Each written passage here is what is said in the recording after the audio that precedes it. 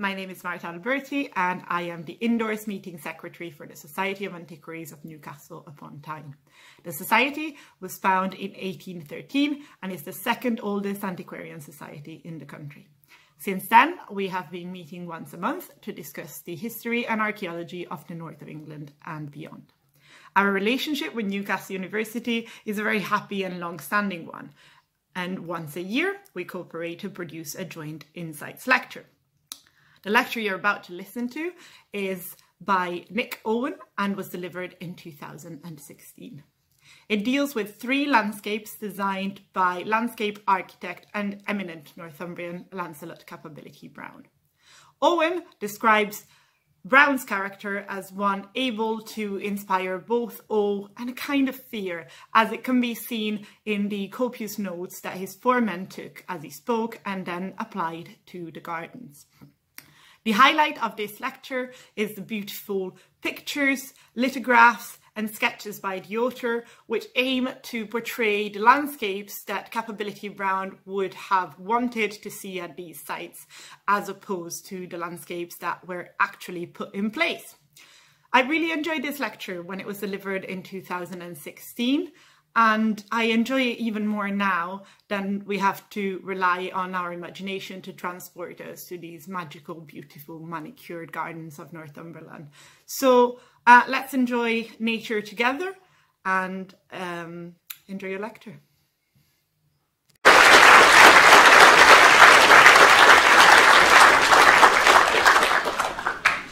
Thanks. Good evening. I'm very glad to see you all here because I was a bit worried because I realised I clashed with Baycroft. and the football too, so a pretty big demographic. Yes, Kirkharle, Alnwick and Rothley, his 3 Northumberland commissions. His name's linked to other places in Northumberland, but these are the only 3 that we've got good evidence for. Just in case you don't know, Kirkharle is here, Warrington is just next door here. Rothley is in the northeast corner of the Warrington estate, about 4 miles up that way, and I assume you all know where Alnwick is. The aim of this talk is to use these 3 landscapes to try and get a better understanding of Brown and what he did. So I'm not so interested in what happened at these 3 places as much as I'm interested in what Brown wanted to happen, particularly how he wanted these 3 bits of Northumberland to look. Just bear with me while I master the technology. This is a very bare chronology. Until he was 23, he worked at Kirkharle, and the owner at the time was undertaking a massive programme of estate improvements while Brown was there. Gardening, farming, building, forestry. So it was a brilliant grounding for Brown for his later career. By 1757, he was famous enough to be lampooned in a play in London. And in the 1760s, he was immensely successful. It's been calculated that for Blenheim, in construction costs and fees, he received over £30 million in today's money.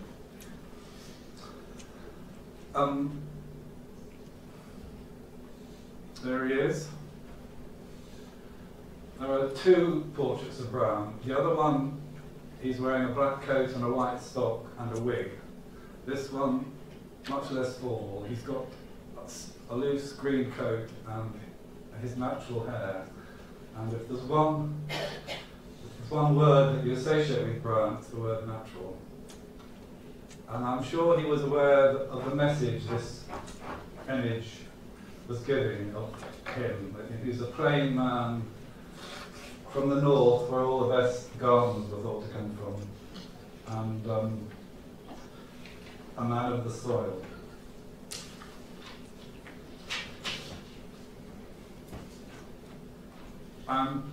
just going to very quickly look at sort of Brown the man and his work before moving on to the three Northumberland landscapes. These are a few contemporary comments about Brown, and I think the word, the word perform up there is interesting, because I think a visit from Brown was an event, it was a sort of performance, and he was a bit of a performer. And his magic wand is another interesting one. It was as if people couldn't work out what it was that he did. His touch was so light. And it's puzzling when we think of places like Blenheim that you couldn't understand what he did. But, the last one, the magic hand of Brown, is from Hodgson in the Historian of Northumberland. He's writing 50 years later, almost certainly without being aware of this, because this was in a private letter, and he uses exactly the same kind of language. This is from a London newspaper, and I think the word vanity is a little bit unfair. Brown was undoubtedly a bit touchy, a bit sensitive about how he was treated, because, and it's not surprising, considering he came from a relatively humble background and he was mixing with extremely wealthy, powerful people. Pitt, the Prime Minister, who was his friend, wrote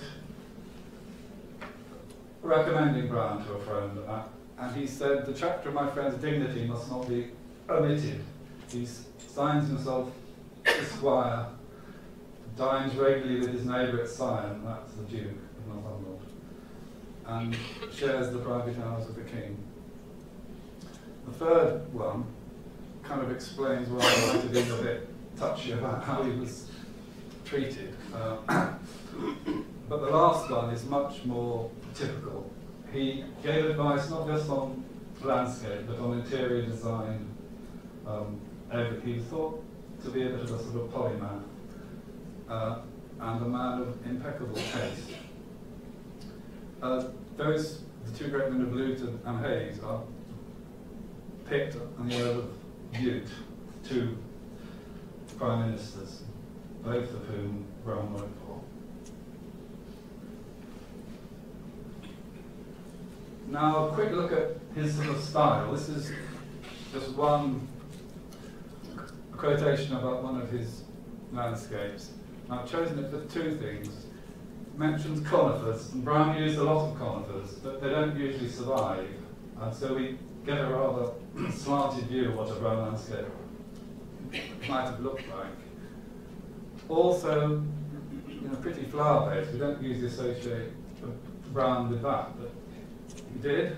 But mostly for this, the effect of a long perspective in considerable space.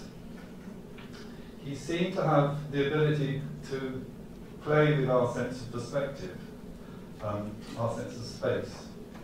And that sort of harks back to the sort of magic wand quotation.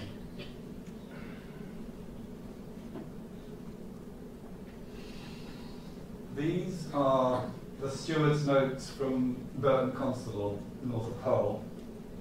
Brown would visit to give his advice, and the steward would take notes. This is just a selection, there's pages and pages of them, but they're a very valuable glimpse into Brown and what he was up to. So I'll whiz through. The first one shows you his way of treating avenues.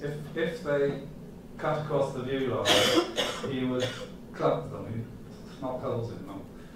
And also it tells us that the view was from the gallery window, and that's a key point to grasp about Brown. He was mainly making little landscape pictures to be seen through the windows from the main rooms of the house. Obviously he was doing other stuff too, but that's key, I think. So the second one, it's another view, this time it's over a shrubbery. And the third one is extremely interesting. breaking the side of the hill must be earth moving, and that was the other. I mean, he made his landscapes with trees and with earth.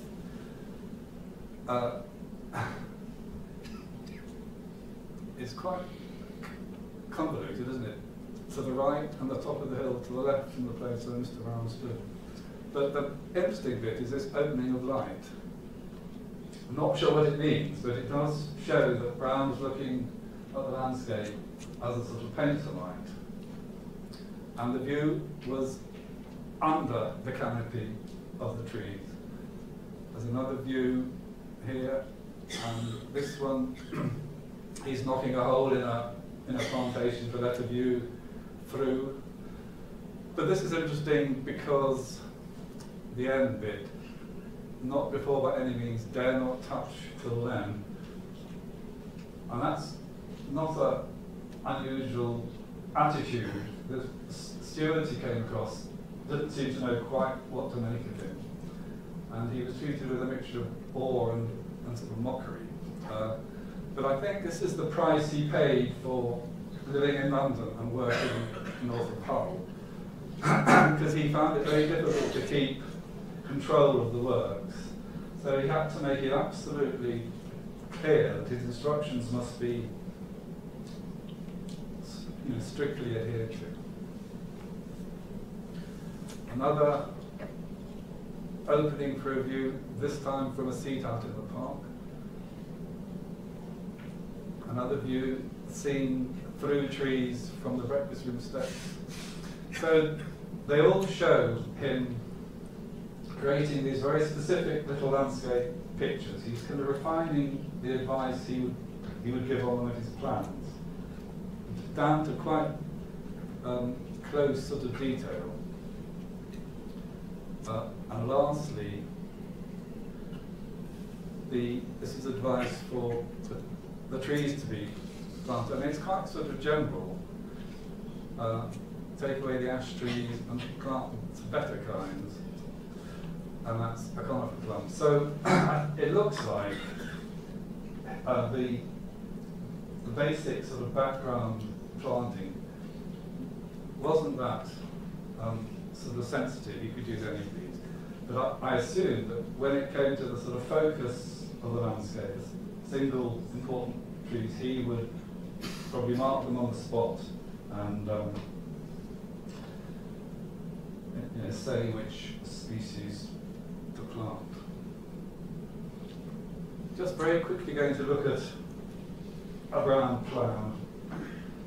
This is Temple Newsome, and the house is down here. This is the very sort of top of the park. And I just want to sort of rattle very quickly through a few of the details. Firstly, these little clumps, they're all conifers, they're quite regularly spaced. Perhaps not something you might expect in a landscape by someone who's supposed to make amazingly natural landscapes. Ditto this. Is that a natural feature? I don't think so.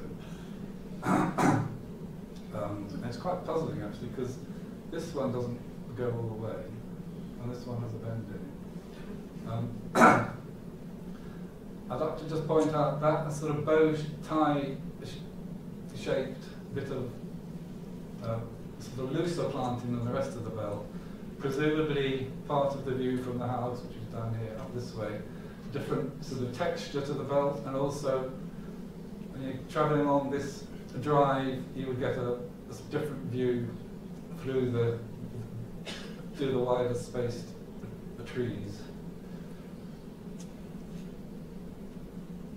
The point I want to make with this is that even his plans gave huge amount of sort of detail, and this is a bit the same plan. The house is here. This is the ha-ha. He liked to make divided views, and here's a sort of good example. This is a bit of the belt densely planted, and that bit of the belt acts to create a divided view from the house. This way, it's very open. There's a scatter of trees here, a few trees here, no trees here. The other direction is this way, and it goes through a loose planting of trees, and it's sort of forced between these two clumps, and it probably ends here because the belt is sort of dense there. So you've got two contrasted views, and that's something he often did. So that's Brown's plan for Kirkharle. The three Northumberland landscapes, you can connect them. They all have a personal connection to Brown. The Kirkharle is obvious. At Alnwick, he was working for the Duke in London and going for dinner with him. And Rothley was Sir Walter Blackett, who Brown would have known all his life. All three suffer from the distance from London. London was about three days away by coach, and it would be very difficult for Brown to sort of keep on top of things. He used to try and organise his work so that he would do a sort of northern campaign, he called them, and he would try and fit in as many places as he could. You go down the A1, there's one Brown landscape after another. But it would be difficult. At Alnwick, he was able to put his own foreman in place, who had a work team of between 50 and 60 men at Alnwick. At Kirkharle, it didn't really arise, because not much happened at Kirkharle. But Rothley, he was at the mercy of the Wallington estate team, but that included his brother George, so things weren't too bad. So, go on. All three involved his sort of river lakes. So this is the one at Kirkharle along the Serpentine, winding through the road ground east of the house. At Rothley, he made a lake that looked like a river, and at Alnwick, he was dealing with a real river, sort of making it more of a river. Where he worked there with James Brindley, the canal engineer. And lastly, all three are linked by this road, which is the Aylmer to Hexham Turnpike, started in 1750. And it goes from Kirkharle to Wallington, and then through Rothley to Alnwick.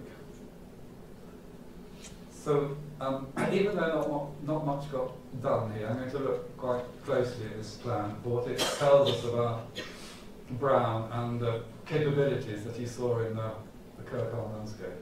So the house is there. Here's his lake. There's a belt, and the usual sort of scatter of trees in front of the belt to soften the hard edge. It's got clumps, single trees, wall garden, a semicircular approach. This is the Beach Avenue, which I assume is an existing feature that Brown wanted kept. And there's a sort of dotted lines underneath it, which is the existing landscape. Most of his plans are based on a survey of the existing.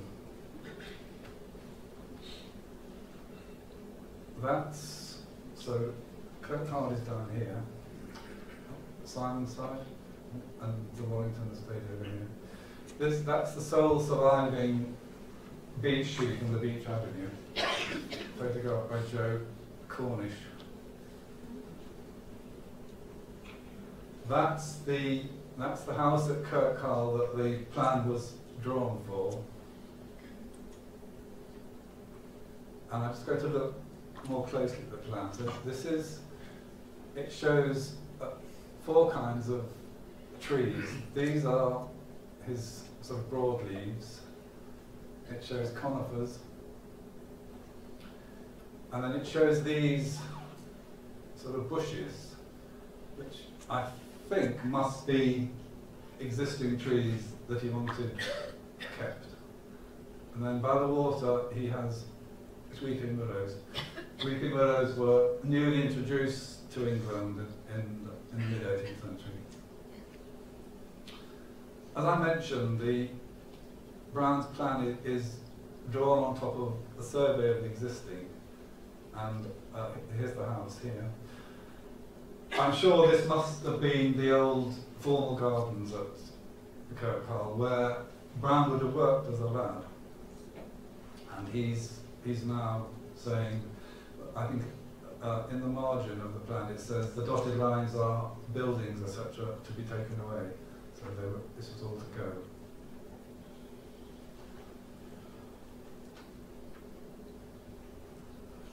I've drawn a sort of rough sketch based on those dotted lines, showing what the formal gardens might have been like. And I've also drawn on Brown's Lake, just to give you a sense of how it sort of fitted with the existing landscape. And this is the Kirkharle burn, which is still there today. And it's quite interesting the way how closely the lake sort of fitted with the existing layout.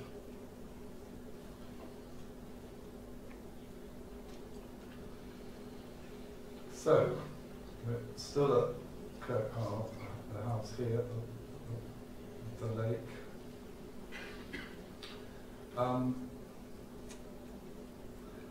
I began by saying that I wanted to get as close as possible to how Brown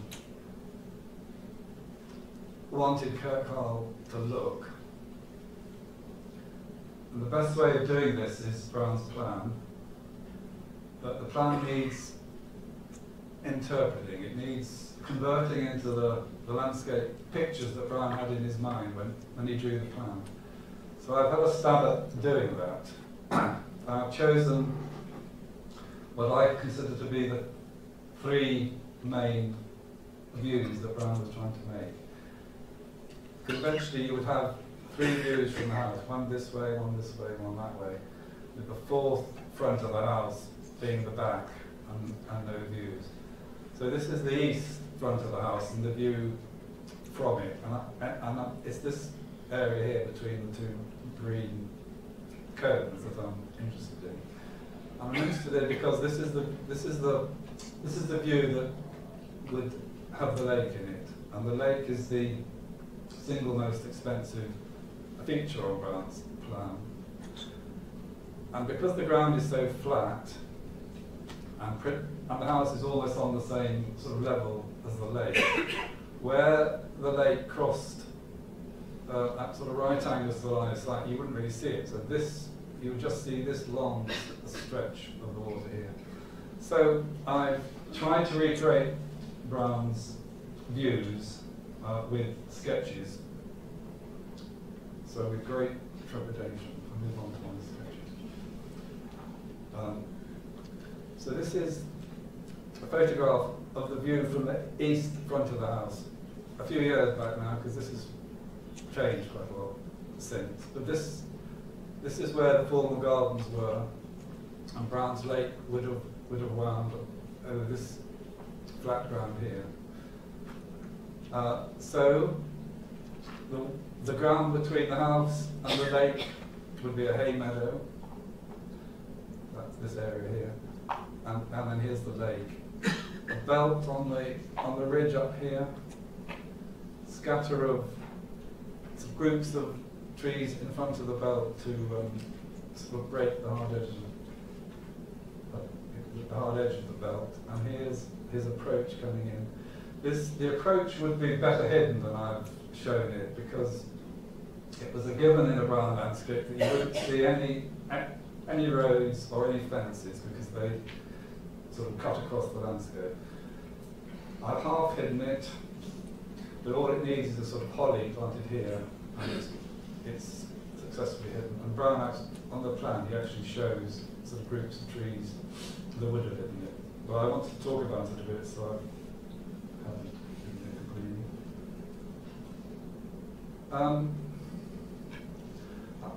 completely. Two huge caveats of this sketch. Firstly, I'm not an artist. Secondly, I'm not K50 Brown. And he stressed the vital importance of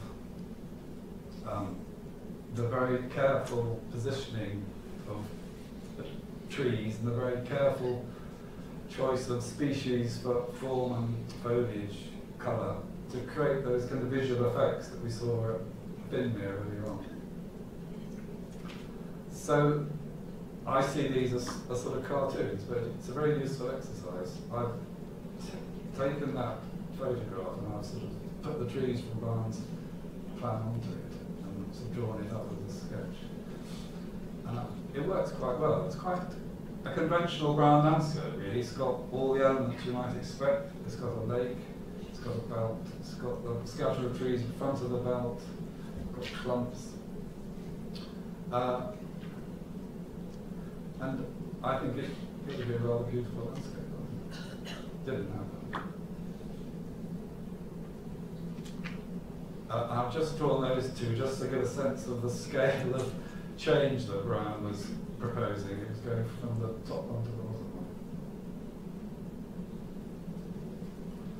one. Next, the view south is the house again, the view out this way.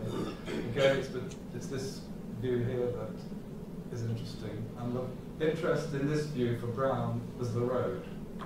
Not the road itself, because the road must never be seen, but passing traffic on it. I think the angle of this wood boundary here is interesting. I mean, it sort of shows the splay that he was interested in. This is that's the road into Kirkharle, which Brown wanted taken away. It didn't happen, and if you go to Kirkharle today, that's the way you go.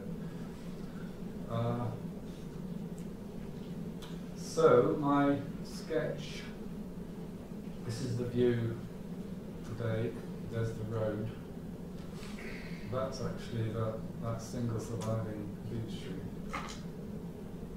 So I've done the same. I've taken the trees off Brown's plan and added them to a photograph and sort of drawn it up. So there's his approach coming in, and again, this would have been much better hidden than I've drawn it. And then I've sort of Kirkharle has migrated to the tropics. But this is the same picture, but I've isolated sort of key bits. So there's the road with a passing stagecoach on it.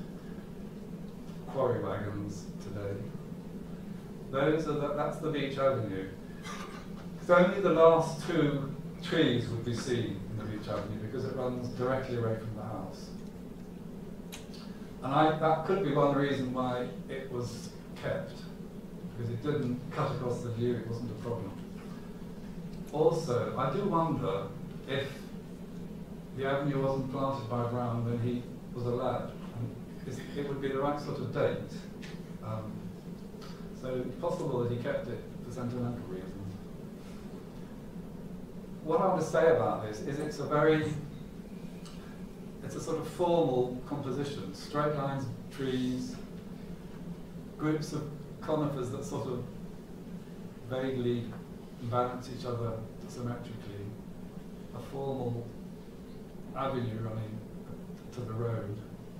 And you would expect the most formal landscaping would be on the entrance front of the house, and this is the entrance front.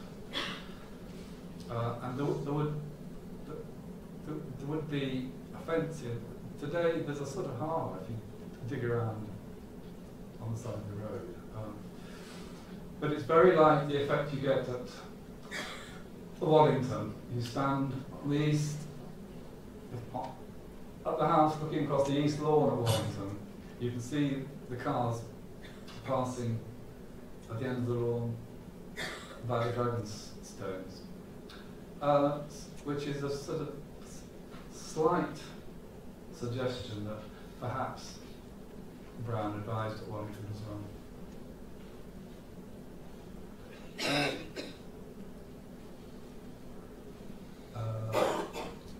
Then lastly, the view out to the west. Here's the house. This, I'm almost certain, was another avenue. think it had gone by the time Brown drew the plan, but the banks are drawn on. And in fact, the banks survive today. You can still see them in the field. So this side of the house is mainly concerned with the walled garden, which is in the valley of the Kirkharle burn.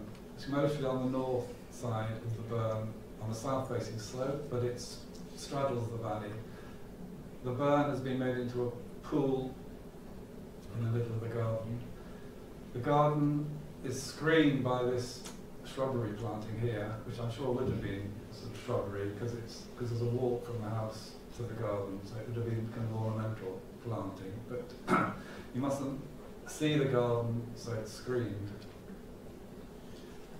There's an interesting little break in the screen there on the line of this main path through the garden, and I'm sure that was left to give a view from the glass houses here out into this bit of apartment.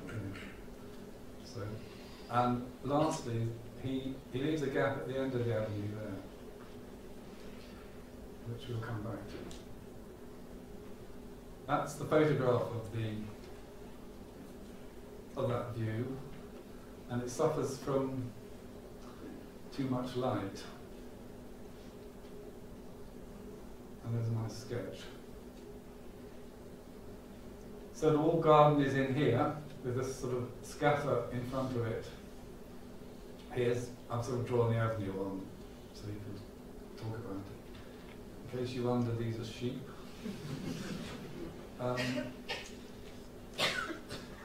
But what I wonder here, this is the gap that I've just mentioned at the end of the avenue. And this is actually pretty much due west. So at the equinox, the sun was set there, and light would flood into the landscape. And I wonder whether that's something like his opening of light that we came across at Urban Festival. So those are the three main views at Kirkharle, and they're all different. That's the first thing. And each of the views kind of responds to the landscape over which it was laid out. And I think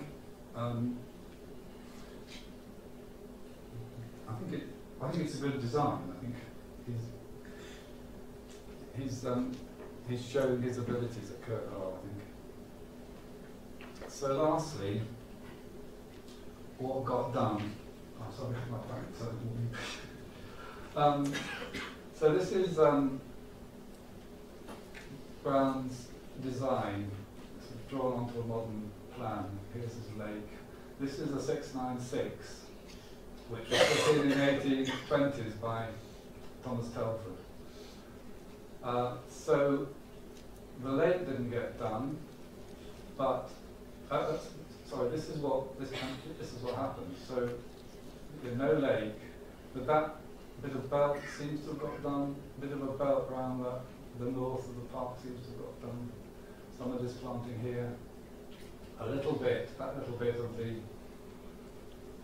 of his semicircular approach got done. The house, the Lorraines went bankrupt in the 1820s. This house the estate was sold and this house was pulled down. That's the kitchen wing, that's all that's left at Kirkharle today.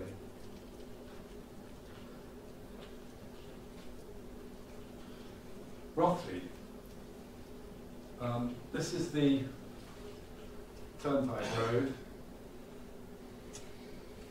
There's two lakes. This is the high lake to the west of the road and the low lake to the east.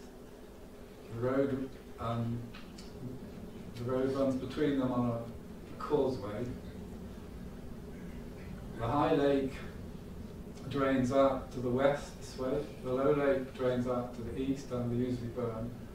So the road is on the watershed between the two lakes. Quite a neat engineering feat, I think. Rothley was Sir Walter Blackett's second landscape. He had Wallington, where he did a lot of stuff, but Wallington's a much gentler landscape than Rothley. And I think at Rothley he was exploring the possibilities of a different kind of landscape. He had all sorts of things going on at Rothley. This is Rothley Deer Park, on the top of it, where he built a sham castle, which you probably know, Rothley Castle, designed by Daniel Garrett and built by George Brown, Lancelot's brother. Codger's Fort was there. He had the two lakes. The High Lake was made first, and maybe by Brown, but there's no evidence to say whether it is. The Low Lake came second and is definitely by Brown. He also had a sort of triumphal gateway up here, which is one of the highest bits of the Wallington estate. It's long gone, and we don't know what it looked like, but the footings are still there. He also commissioned loads of sort of follies from William Newton, only one of which was built, I think, and classical facades to be added to the Wallington farmhouses, which again didn't happen.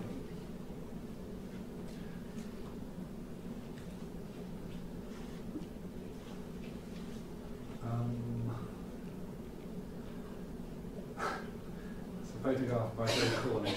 That's the view from Lineal Law. There's Codger's Fort on its crag. The lakes are down here, hidden by trees now. It might have been visible in the 18th century. There's Rothley Castle in Rothley Park, and the Wallington estates spread out. This is what would be called a sublime landscape, and I think that's what Sir Walter Blackett was interested in exploring with his work at Rothley. So this is the landscape that Brown was asked to contribute his lake to. It also strikes me that in Northumberland he was working with amazing raw material. That's a fantastic landscape, isn't it?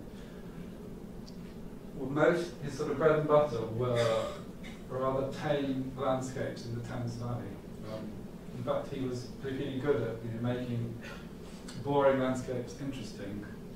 In Northumberland, he had a different problem to confront. So, this is Brown's. He drew 5 drawings for Rothley. This is his sort of master plan. They're dated 1770. So here's the High Lake, as I say, which that was done first. This is the Turnpike Road, and here's Brown's Low Lake. So his problem here was to make a lake that sort of read as continuous with the existing High Lake, and he had various ways of doing that, which we will come to. So the drawing shows his lake. It shows this circular planting which has a garden on this side, and that's coach house and stables, that says there. Then a banqueting house, which he calls the Room, which is here, and a drive running around the lake, his rockwork bridge, which we'll come to here, and then groups of trees. I don't think there's anything else I should tell about now.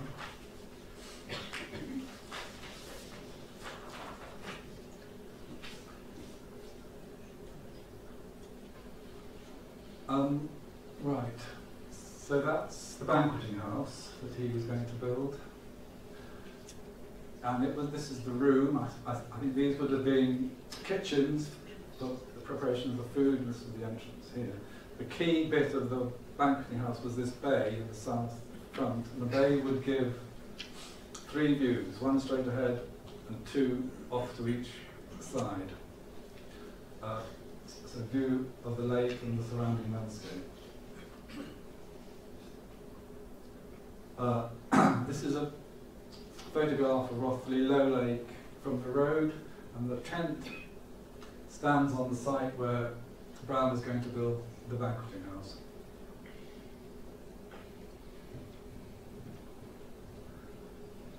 He produced a drawing for this rockwork bridge, which was to go here. There's the low lake, there's the high lake, there's the road. So this was to go here, and it was intended to help the 2 lakes read as one. So it kind of read as if there was water flowing beneath the bridge between the 2 lakes. And it's a funny one because he's both creating the illusion that it's a bridge and, and the 2 lakes are linked. In fact, the low lake is about 2 meters lower than the high lake. At the same time, he's showing that it's not an illusion. It's that he's sort of showing his workings, and it's clearly not a bridge. It's an odd sort of game he seems to be playing. He produced a drawing for the end, the east end of the lake. So the bridge is up this end, up here, and this drawing concerns this bit of the lake here. Really, it says a sketch for the head of the intended piece of water. This is the head, and the earth to be taken away from the banks to give it this form, and the head to be made 25 feet wide. So the lake was made with a bit of earth moving, possibly just down this end. It's very hard to spot this kind of earth moving, so you can't say for certain what got done, but it shows the end of the lake turns, so it created the impression that it was carrying on. So the bridge at the other end made it look like it was continuous with the high lake, and then this bend at the bottom made it look as if it was carrying on. So this is one of his sort of rivers. And again, it's based on a survey of the existing landscape. These are probably old field boundaries. Almost certainly surveyed by his brother George, who was the surveyor at Wallington. And a drive, and the trees are partly a part of the view from the banqueting house, but also they're controlling the views off the drive. So it comes along here as it emerges past the trees. Here you get a view down the lake, and again, I think at this point here you get a view down the lake.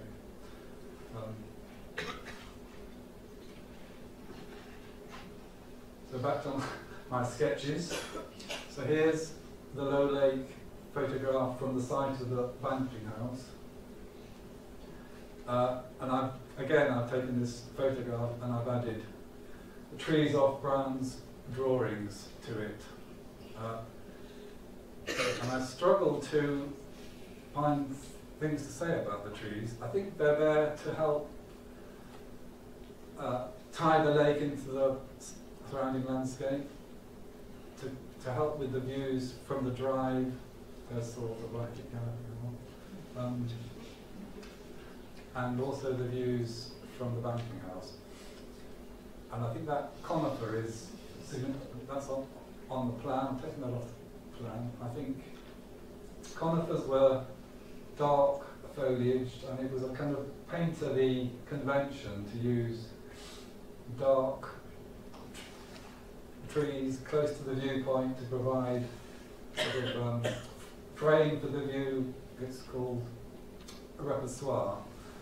You go from dark to light in the distance, and it's supposed to help give us a sense of sort of depth. And Brown did use these sort of painterly techniques.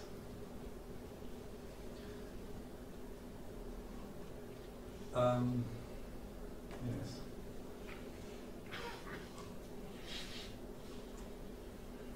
This is the very bottom of the lake, and I've this is where the dam would have been.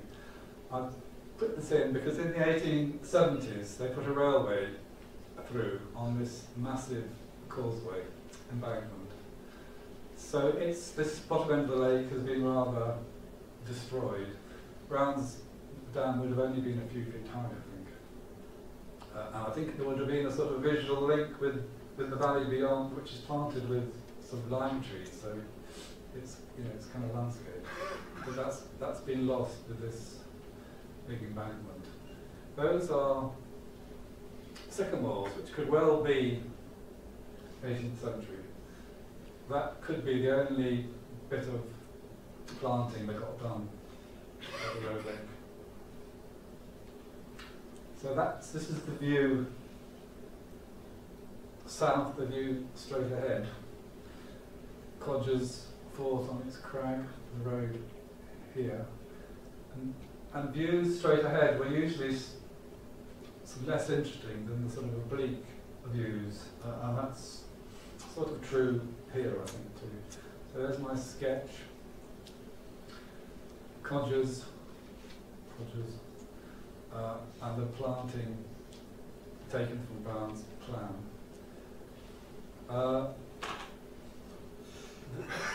He puts a clump on the sight line from the banqueting house to Codger's, and that's something he sometimes did as well. As if he wanted to give a sort of platform for the folly to sit on. I don't know for certain, but that's possibly what determines that group of trees there.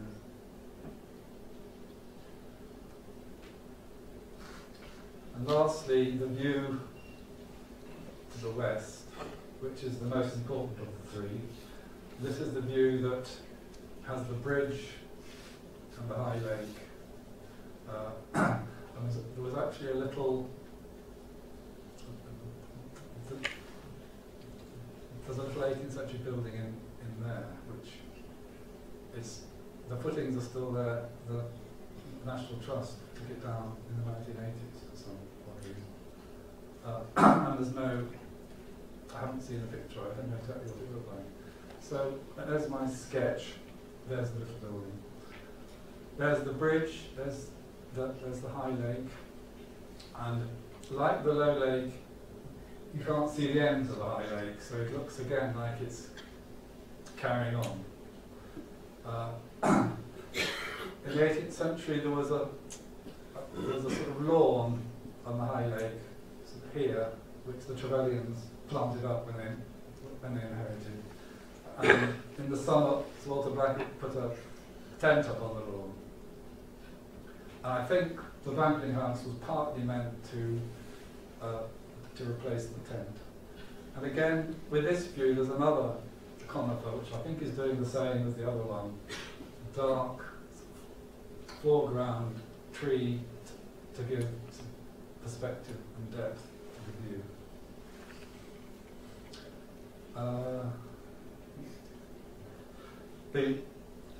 I've drawn in the edges of the bay windows because that's how it worked. The window frames would provide the picture frame. And I've made it into a sort of hang area, which again is a kind of educated guess.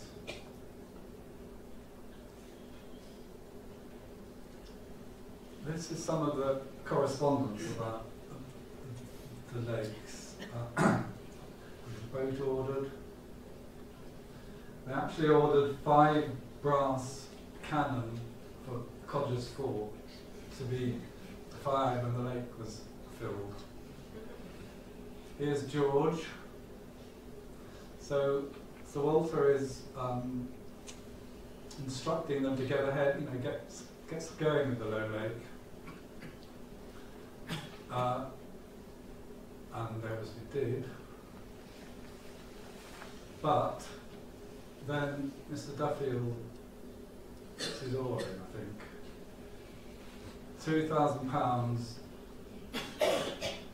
is a lot of money, as he says. I think it's something like probably £100,000 in today's. and I did wonder with this if there wasn't a little bit of professional jealousy, and that thing of a prophet is no without honour save in his own country, with a Brown coming back up north. They all would have known him as a lad, and suddenly he's a friend of the king, and signs himself as squire and calls himself a gentleman. And whether they're a bit obstructive. Anyway, the lake did get postponed. It could be that Sir Blackett was running out of money in the 1770s, and it could be that he just had to stop, and he died in 1777. So while the Rothley project was sort of unfinished. Another one of Joe's beautiful photographs. It's the low lake and the high lake there, and Lake House is just visible here. So this is from the bottom end. There's Codger's Fort, the high lake up here. The banqueting house would have been built on this knoll here. So the lake got done. The banqueting house didn't.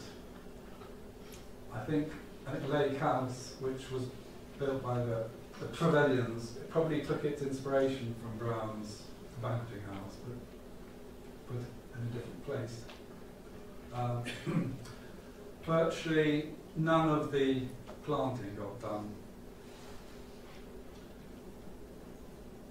but it's a pretty amazing lake, I think.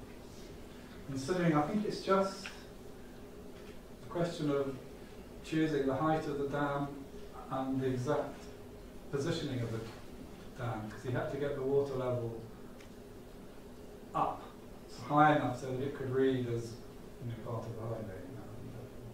That was the skill, I think. And perhaps a little bit of taking earth away from the banks to give this fall. I don't think it could be this side, which is kind of rock, perhaps on this side, but I think we'll never know.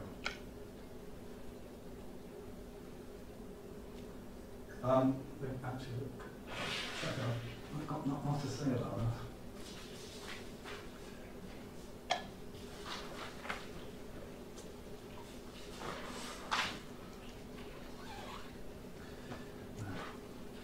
So, Alnwick. I have to admit I know less about Alnwick than I do about the other two.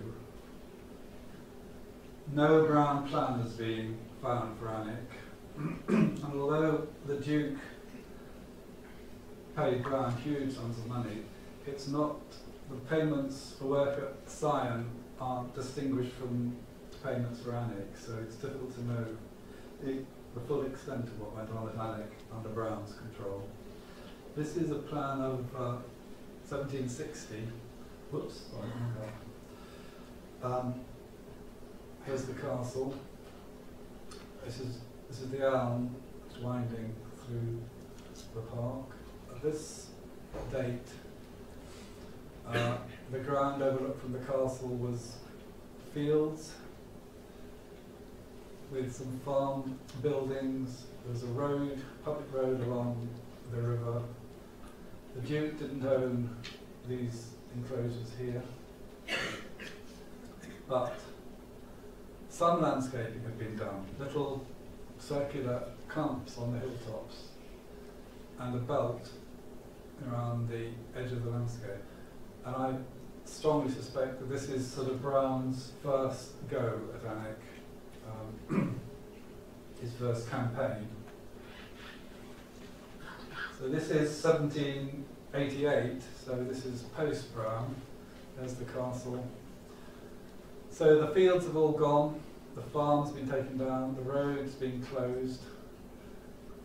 Those are the two clumps, pre-existing clumps, and that's the pre-existing belt, but lots more planting has been done, and additional sort of belt, a few other additional belts being put in.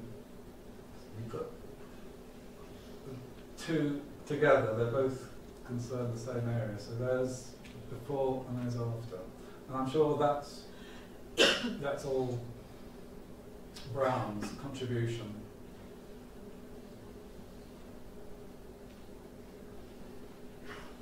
Again, that's before.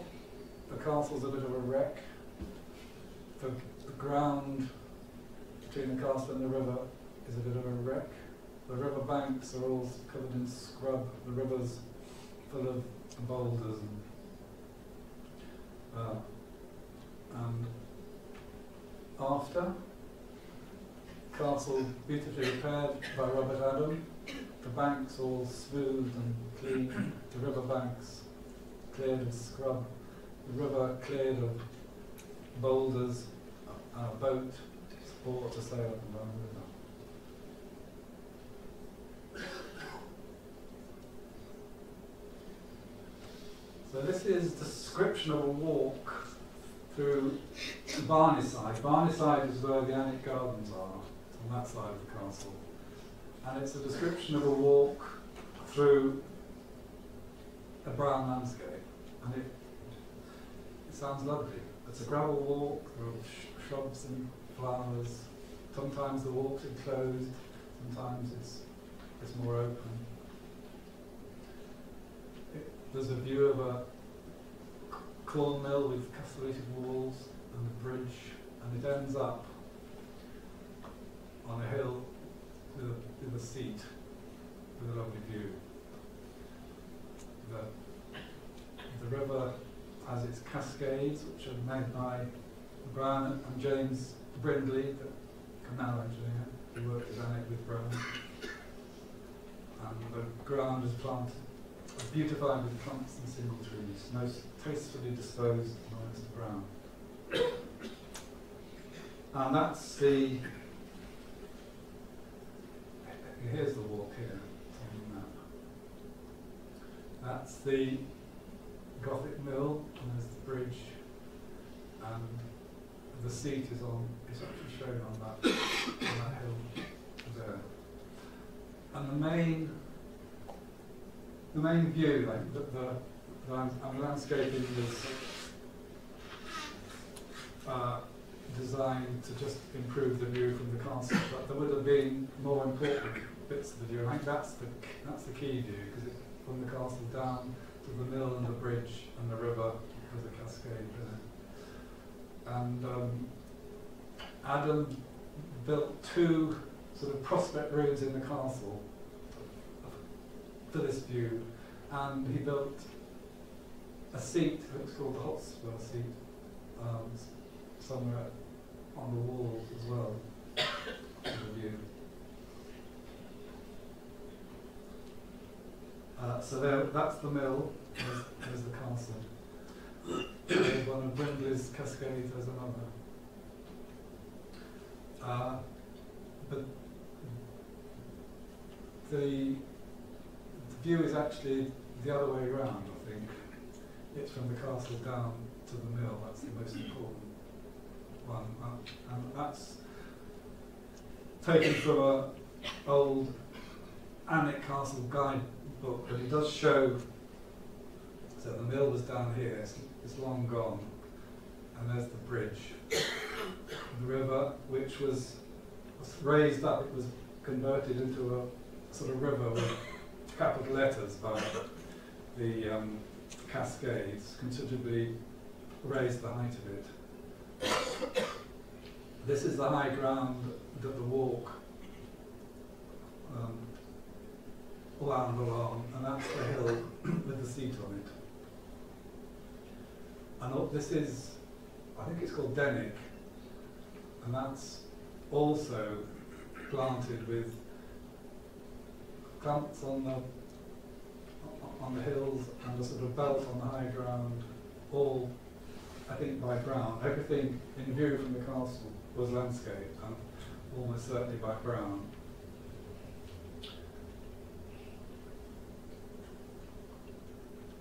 And now we go to Hulme Park, upstream from the castle, and that also was landscaped at this time.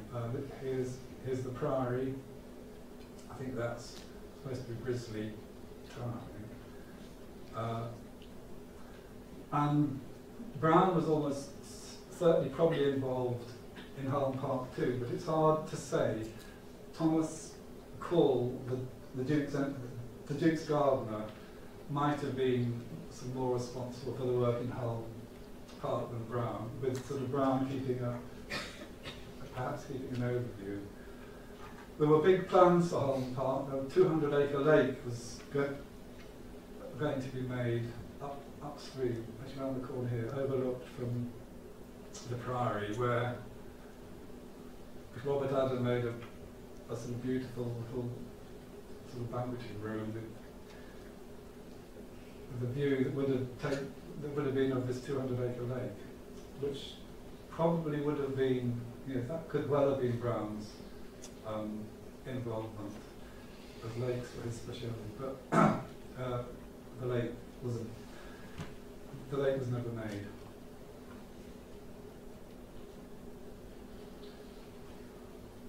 That's Hulme Priory, and as I say, Brown worked there with Adam. Brown is supposed to have made a garden within the Priory walls. So that's the three landscapes. And I'll just end up with a few comments about them. I think if I'd asked you at the start what feature you most associate with Brown, I suspect a lot of you would have mentioned a ha-ha. And strictly speaking, there isn't a ha-ha in any of those landscapes. He's not nearly as predictable as he sometimes made out to be.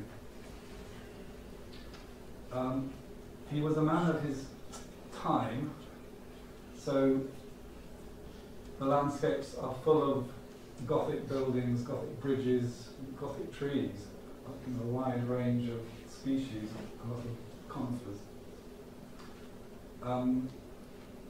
But I don't think anyone would deny that Rothley Lake is very beautiful. By the end of the 18th century, they would have been a bit dubious about the banqueting house and the bridge. But Brown was making landscapes sort of full of illusion and fantasy. I did wonder whether you could say he made sort of natural landscapes, but not real ones. But I don't want to go down that road. And lastly, I just say he was immensely brave, or very arrogant, I suppose. The other view. These three landscapes, he was proposing a really radical change, complete transformation. Kirkharle, from the sort of formal gardens to that sort of flowing landscape that we looked at. Rothley, it's a wild moorland in which he sticks a great big river.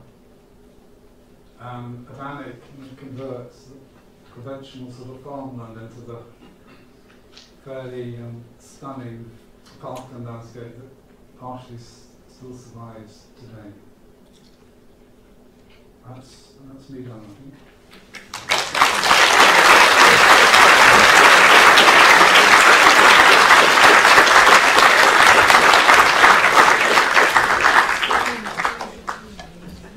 Thank you, Nick. I'm sure there'll be many questions, but could I ask Grace McCombie to begin the discussion, please?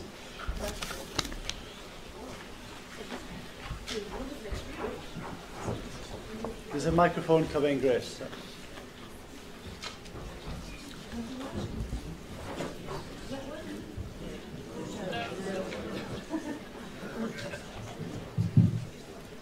Yes, now. Huh? Oh, well, that's been truly wonderful. You've put us there, our eyes there in Northumberland in the 18th century. And yes, when you go there, you don't really feel quite like that. We've got to see it against all your life. through ground-wise.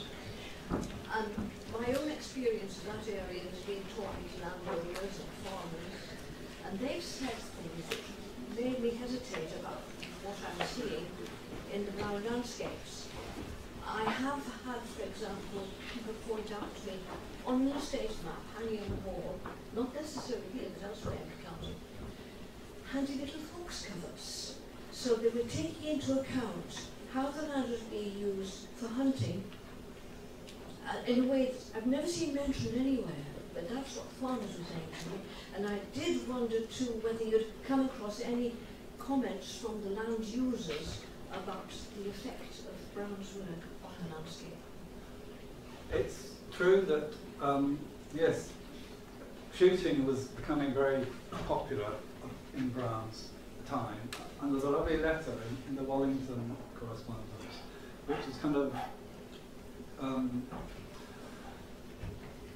it's going to read through sort of third parties. So I think it might be this Duffield bloke that was in he says, I've asked, this is a letter to Brown saying, I've put your request to shoot on the moors to Sir Walter. Do you know that one? And he says, not even the gentlemen of the area shoot on the moors without Sir Walter being with them, which I think is a sort of game laws thing actually. So he very politely turns down. So Brown is asked if he can go shooting. So he was very aware of the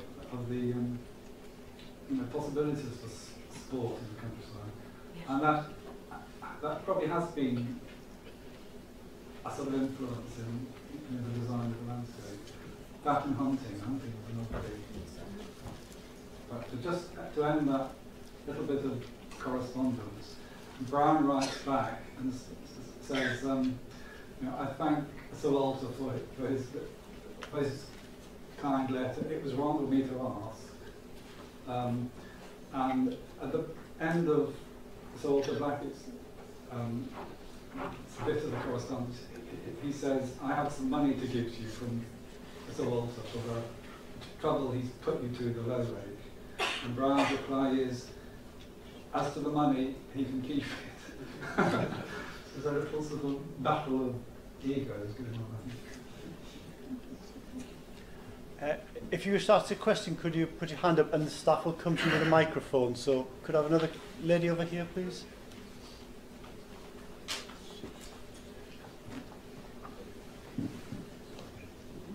When Brown wrote that he was planning a plantation and that it should later on be thinned, but not until the trees had grown, does that imply after his death, when he would therefore no longer be in charge?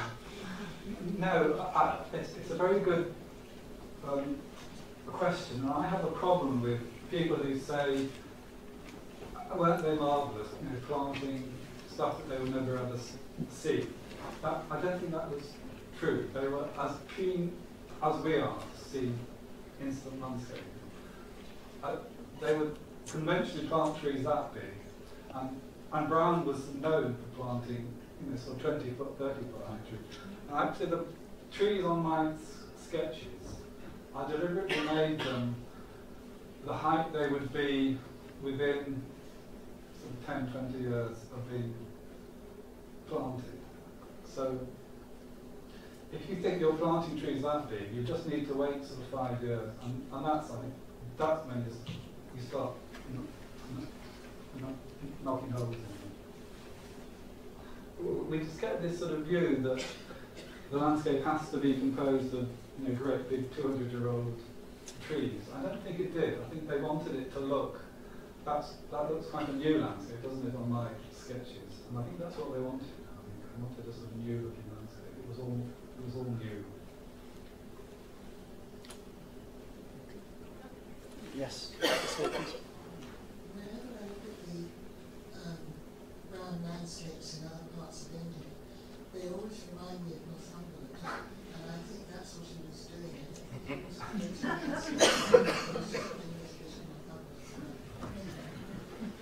I've just written a little piece in the Northumbria Gardens Trust journal on that point. because I don't know what it means, because in Northumberland's got all sorts of different kind of landscape in it. What exactly was he copying? Petworth. He was certain, one thing that I can agree with, he was very good at handling, the big scale. He did little landscapes of, 5 acres, but he was very good with the sort of blendings and Petworths, where the scale is huge. And that might have been a legacy from his upbringing or something, where it is a big landscape in Northumberland, isn't it? What a sky, and it's a wide open landscape. But it's very, it's a nice thought, but I don't know whether you can ever be any more certain about it. Maybe.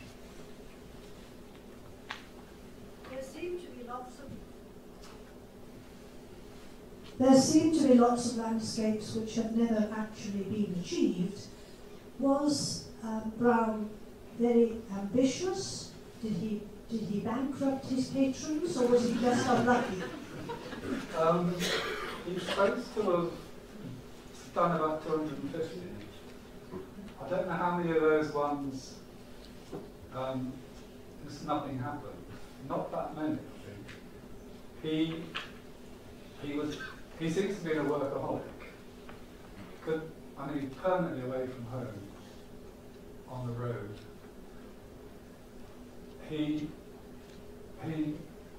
Some of his clients might have gone bankrupt. Whether you can blame him for that, I don't know. He wasn't that expensive. His fees were, I suppose, relatively expensive.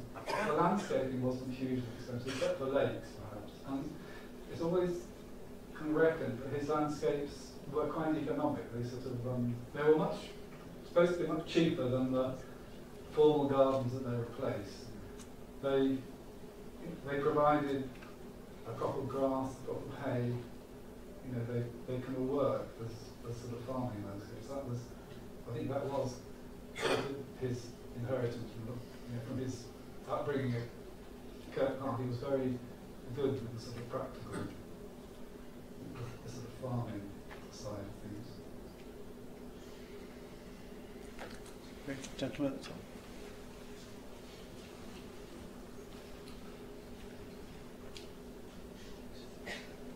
I wondered whether, thank you very much, by the way, it was a really interesting sort of enlightening talk. Having spent more time than me in capability Brown's landscapes, I wondered whether you could perhaps tell us about how they are propositional moving forward. It always seems to me that the work that happened before Brown through William Kent and Spitzer, and after Brown through Ovedale Price and Payne Knight, is somehow more propositional in that there's a negotiation between an existing set of circumstances, or there's a negotiation between the formal and the natural. And I always struggled to see in Brown's work a future, even though they're these very beautiful absolute landscapes. I'm not sure I entirely understand. Yeah, I think in the way they're protected as well. The Brown landscapes it seems like he's aiming for beauty. And I found it really interesting, your reading of his landscape at Rothley is perhaps part of Beckett's intention to make a sublime landscape is really interesting. But I just wondered, ahead of the absolute compositions, frame views and very almost provisional relationship between room and landscape, beyond that, when you're there and you're spending time in these places, this bodily experience of landscape, how are they propositional? How can we have it as designers? How can we see them as having perhaps a future or helping us to design them? The sort of Payne Knight lot, who were very critical of Brown, they kind of won the argument, and it's their that kind of wild, Wordsworth, Lake District, Scotland, Wales, that picturesque landscape that we think of as a sort of beautiful landscape. And Brown's landscapes were criticised for having a sort of man-made, artificial quality. It's difficult to know what to say, because I don't know brown landscape today that looks remotely like it was intended to look. Because 250 years, awful lot has changed, and our aesthetic has changed. As I say, we struggle to see his kind of landscapes as in any way natural.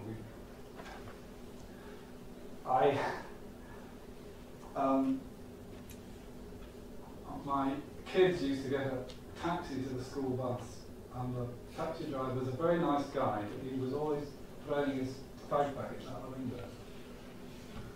And we asked him once why he did it. Didn't you think he was destroying messing up a beautiful landscape? And he hadn't realised this is the North Tyne. He thought the Lake District was beautiful, but he just lived in the North Tyne, and it was a working landscape.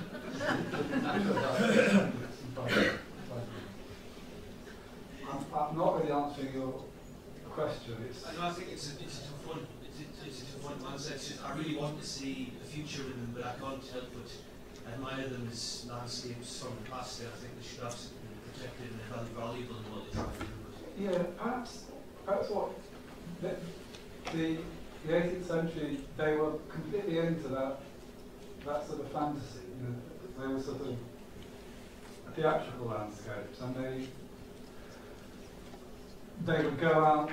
They would usually have a hay meadow in front of the house in a brown landscape, and they would all go out and sort of join in the hay meadow, and they were like playing at being country folk and milkmaids in the dairies.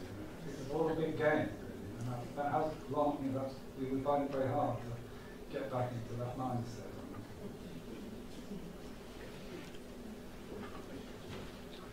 Any other questions?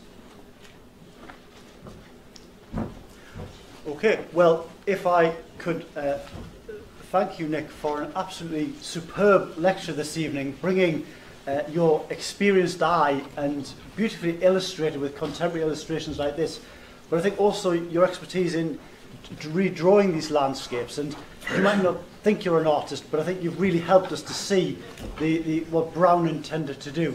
So I think if we could thank Nick again for a fantastic lecture.